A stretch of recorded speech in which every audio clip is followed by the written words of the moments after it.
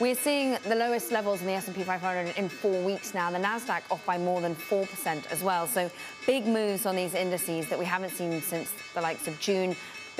Not seen these sorts of low levels since a month ago. So in 3 short days, we really have eradicated an awful lot of what was big crescendoing and buying. Yeah, and I mean, we should talk about this move lower. I mean, a lot of people were basically saying, look, there was some point that we were going to get a correction here. You have the S&P 500 down about 7% from that high that it hit last Wednesday, I believe. But the Nasdaq indices, Nasdaq 100 down 11%. So you've got that correction there. You've got the Philadelphia Semiconductor down 11%. You've got that correction there. New York FANG Index down 14. And a lot of the individual names like the Apples, Teslas, et cetera, of course, down massively, well past correction territory from their all-time highs set in the most recent week. So there are a lot of people that said this was expected. I guess the concern is, does this continue, or is this now the reset where you do start to see people come in tomorrow and start to look around sort of, I guess, the ashes here for some value? And then we have the official headline coming from Bloomberg. Tesla plummets 21%. It's its worst one-day loss on record.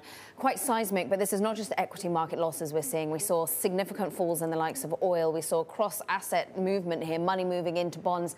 Brent, Schutte still with us, Northwestern Mutual Wealth Management. And of course, as I was saying, you manage money for the retail investor. How much is the retail investor going to be unnerved by this, Brent? How much could the Robinhood trader, the so-called Robinhood trader, come out of the market? What sort of pressure does that lead to? Well, I'm hopeful that the clients that are ours have advisors who have led them through this without any of those panic selling episodes that you just mentioned.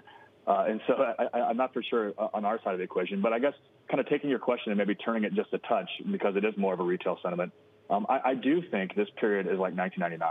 And I think I've mentioned that on your show before, but you just mentioned Robinhood. And think about the impact that possibly some of those people have had on the markets. If I take you back to 1999, that was when self-directed brokers and the day traders became popular, right towards the end of that. And so I think there are so many different similarities between now and 99. You had a narrow group of stocks leading the market higher on the belief that they were changing the way we live forever, which, you know, perversely probably actually did come true in the coming years, but those stocks had already discounted that. And I think today you're seeing the same thing happen in markets. And what I think happened next will probably be just like it was back then, where more value things outperformed, where more economically sensitive things outperformed, largely because they were beaten down and pretty much left in the rubble, which I think is what we're talking about again today. And so I guess the retail consumer, to me, isn't necessarily, that I talk to at least, concerned about the market, but they were more smitten with some of those technology stocks. That was something that we were seeing more, where people wanted to own more of those because they had done so well. Brent, there's been a lot of statistical evidence as well as anecdotal evidence that there is a lot of cash on that proverbial sideline, particularly among some of the larger funds and institutional investors. What brings that cash off the sidelines? You know, I still think it's a buy the dip. And so you do have a lot of people who have fought this thing the whole way. I know there's this belief that everybody's been bullish, but that has not been the case. At least it wasn't in the beginning. And I think you have a lot of people chasing and a lot of money sitting on the sidelines that needs an entry point for returns. And so, you know, the one way this is probably different than 1999 is that bonds offer very little in the way of returns, and capital has to go somewhere.